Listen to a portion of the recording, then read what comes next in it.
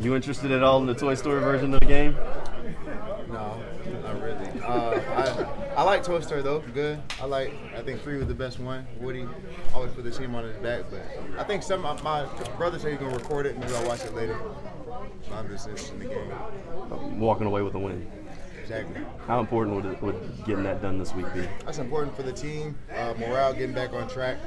Obviously, we're going over there, business trip. Name of the game is always get the win. So find a way to bring that right energy, and that's what we're aiming for. What kind of player is Bijan Robinson? A good one. I mean, you see it on tape.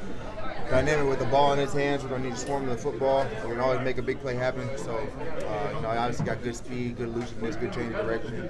But, we got to trust in our own ability as well. Any feelings for you going against your former team for the first time? I'm sure those will be flowing during the game or right before the game. Probably he's trying to smile and dap me up. Like, we ain't really got hard feelings and stuff, but still, I remember, I like Coach Smith. He always got something to say. That's just how he is, kind of poking back and forth. That's how he does it. So I'm sure he'll have some things to say when I get there. How ready is he?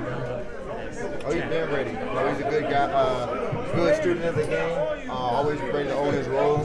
Good communication so far during the week. We all got trust in him, and he fits right into whatever role we put him in perfectly. Defense had gotten off to a fast start to the season last week. Maybe a little bit of a stumble. How do you guys get back to? Like as I said, it's a week-to-week thing. You always got to be able to put your best stuff on tape. Like, I don't really care what you did last week, what you did the first 2 weeks. If you're not on your P's and Q's, somebody's going to exploit you. So whatever, a little bit lack of energy, a little bit lack of communication, that can go a long way. So we have to get back to being on our details, being able to play fast, play physical at the point of attack, and really own what we're supposed to do. It's always about what we bring to the field, what we see, playing through what we see, what we do.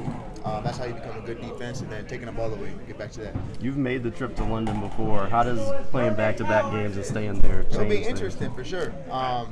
You got to think of the whole recovery part. We ain't got all the recovery tools and stuff, so we're going to have to find a way to refreshen our legs. But really, I'm trying to take care of this first game first, put everything into that. We'll take care of that recovery, after that. But I played this first game 3 times now. First time I went, a little story, I didn't sleep when I was supposed to sleep. Like, your body, I was just up. I didn't know how to. So the second time, I got my sleep better, my energy was better.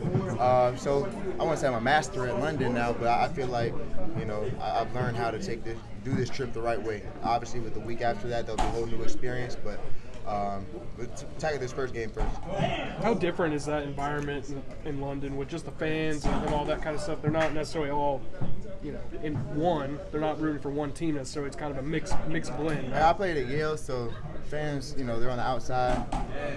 They're rooting for something. They don't know what they're rooting for. Yale Harvard game full. They don't know what they're rooting for, but they're there yelling. So it kind of feels like that a little bit. Nothing I'm not really used to. When we're on the field, it's all about what we're doing, our communication and stuff. They'll yell when they're yelling, but we know how to bring our energy to our own sideline.